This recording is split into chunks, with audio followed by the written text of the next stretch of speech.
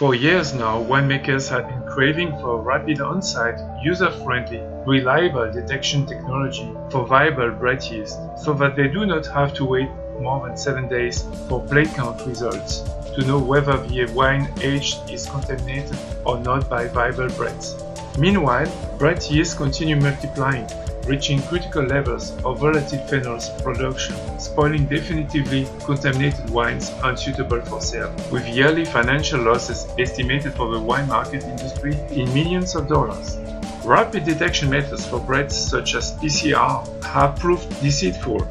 PCR, or polymerase chain reaction, analyze Brett DNA. Dead Bretts as well as living Bretts keep their DNA inside the cell. During PCR, DNA is extracted as well from dead and viable Bretts. It is impossible to know the proportion of viable Bretts compared to dead Bretts. As a consequence, PCR is responsible for many unnecessary false alarms for the winemaker, who already has a lot to do with real Bretts contaminations. Polyphenols, tannins and other molecules of red wine are PCR inhibitors and may give misleading results, suggesting the winemaker that no Bretts are there, while Bretts are multiplying. It is also then not surprising that a large French enological laboratory serving more than 2,000 wine cooperatives in France is not using PCR methods anymore for quality audits and returned to the traditional Brett plate count method on agar meter.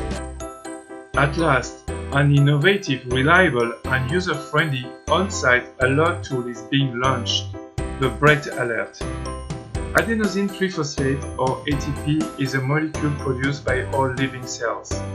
Within 30 minutes, yeast ATP is differentiated from wine bacteria ATP in samples taken just above wine lees, where the Bretts are at majority during wine aging, post-malolactic fermentation and post-sulfur dioxide addition phase. That majority of yeast present in wine lees at this stage are Brettanomyces was confirmed in 2004 by Vincent Renouf and Aline Lambeau in the International Journal of Vine and Wine Science. As a result, the French Institute of Vine and Wine perform wine sampling for Brett analysis always just above the lees.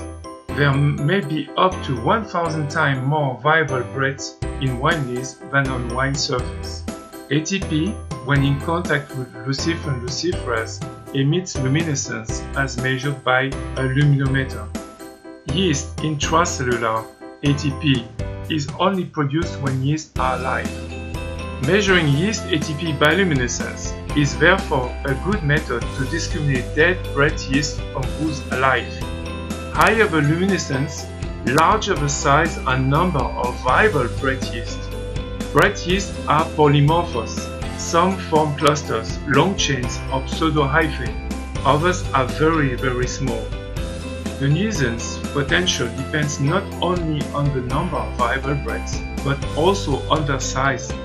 A very small Brett and a Brett in clusters or pseudohyphae can be compared to two chemical plants producing the same toxic product 24 hours a day, but one has only one production line, meanwhile the other has 20 or 50 production lines. Larger the size of viable Bretts, higher the intracellular ATP production, and higher the ATP bioluminescence signal of these viable Bretts will be too. Brett Alert is a sole technology enabling to measure total intracellular activity of all viable Bretts within the sample, and thus estimate their potential risk of spoilage. What guarantees that Brett Alert is an alert tool for undesirable Brett growth in the wine aging stage?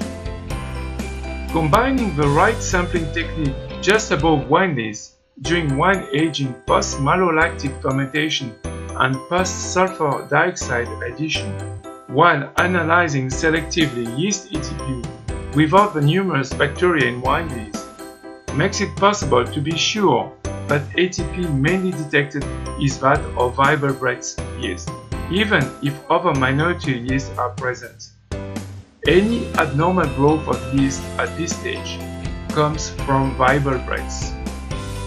How does Brett Alert kit work? Wine is first concentrated with a sampling syringe screwed to a cell concentrator containing inside a cuvette. The cell concentrator is unscrewed and cuvette is placed on its blotter pad holder.